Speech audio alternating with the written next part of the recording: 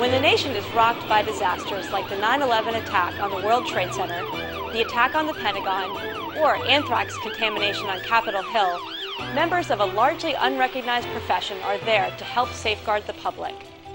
These men and women are industrial hygienists. They're on the job every day in all types of workplaces, ranging from factories to offices and even the great outdoors. Think of them as workplace detectives. They investigate potential hazards and create solutions to protect the health and safety of workers and the public. Hi, I'm Jennifer Sommel. I'm an industrial hygienist with the National Park Service, and I'm proud to be a member of the profession. I'd like to tell you a little bit more about what we do. In the workplace, we anticipate, recognize, evaluate, and control environmental factors that might cause health and safety problems. We communicate with management and workers every day to make sure that everyone is safe and productive. In my job, I sometimes test for environmental hazards that might endanger Park Service workers. Other industrial hygienists might use their scientific knowledge to conduct mold assessments or tackle dangerous jobs like directing the cleanup of asbestos. We even protect the public from the hazards posed by illegal methamphetamine labs. Meth labs are a toxic brew of chemicals, and proper cleanup and testing of former meth lab sites is critical. In these and many other ways, my colleagues and I are dedicated to protecting the health of people in the community. We think of our work as a noble profession. One colleague, Richard Bennett, calls it a socially redeeming profession. We have a direct impact on human health and on individuals' health and well-being, and sometimes life and death situations.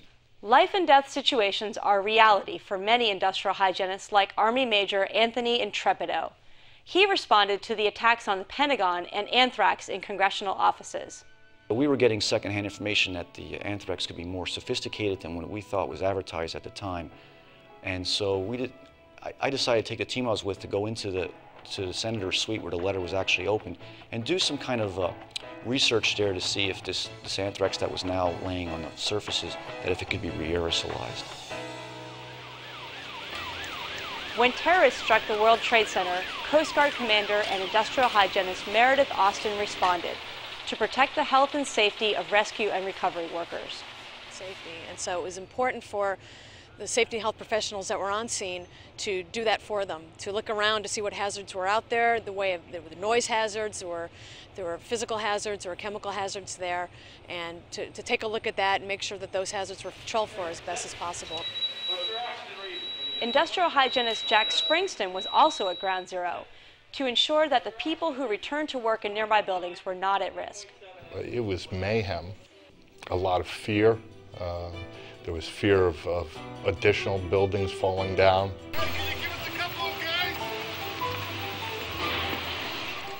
Most of our work doesn't make the headlines, but one thing is certain: the work is exciting. The thing I love most about industrial hygiene is the broad variety of the work we do and the great people we work with. It's really about helping people.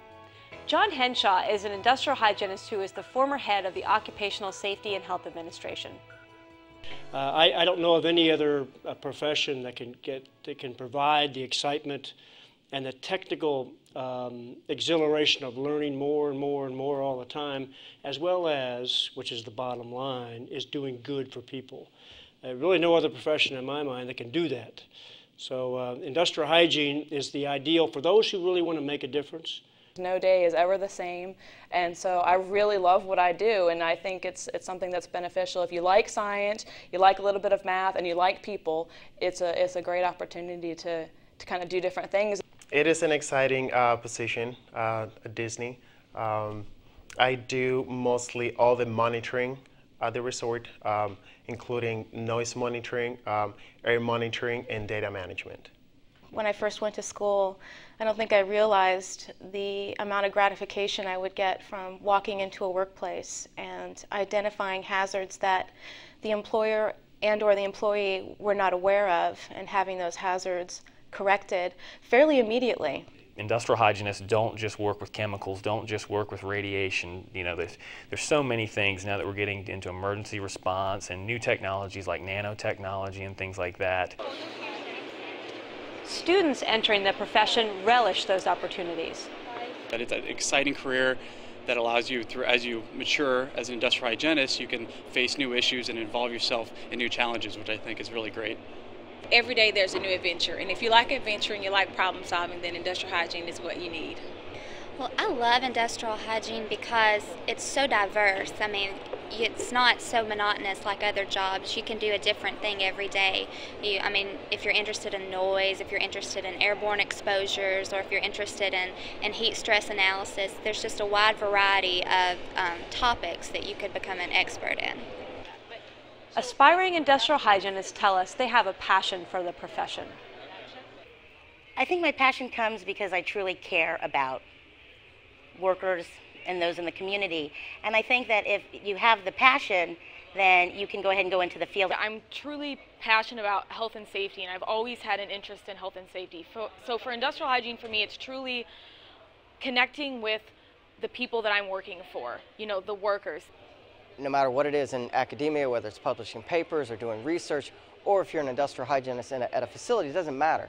It's always at the core for me and for this field about people and protecting people. This next generation of industrial hygienists already has dreams and goals. Lisa Brown is a single mother of 3.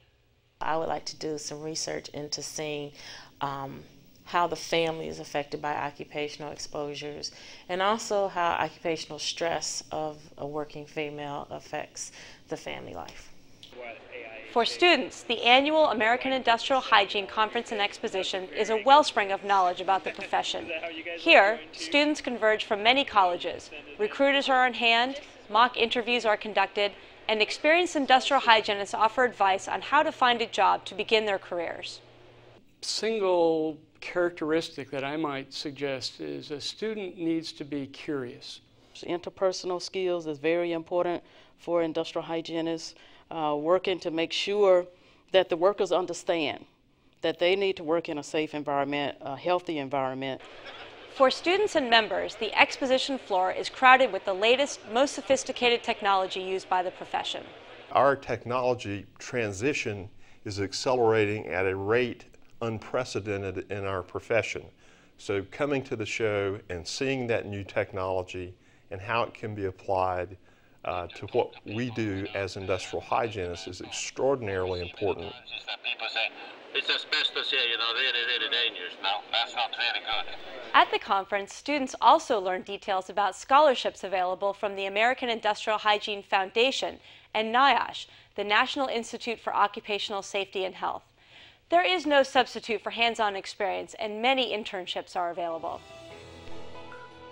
How much money do industrial hygienists make? Salaries vary, but most graduates from graduate-level industrial hygiene programs command starting salaries of at least $40,000, with many starting higher. Many people go on to become certified industrial hygienists or to earn other certifications available in the field of occupational health and safety. This training prepares industrial hygienists for higher level positions and greater earning power, including salaries over $100,000. Our students are certainly finding jobs. Undergraduate level, we're providing solid science-based training, and the jobs are out there. We've not had a student not have a job before they graduated.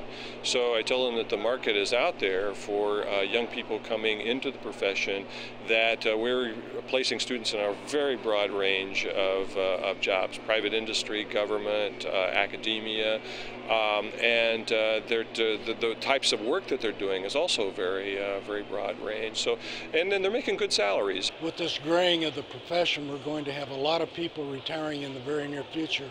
So this is one of the best opportunities that students have, or students have had in 30 years to get into this profession.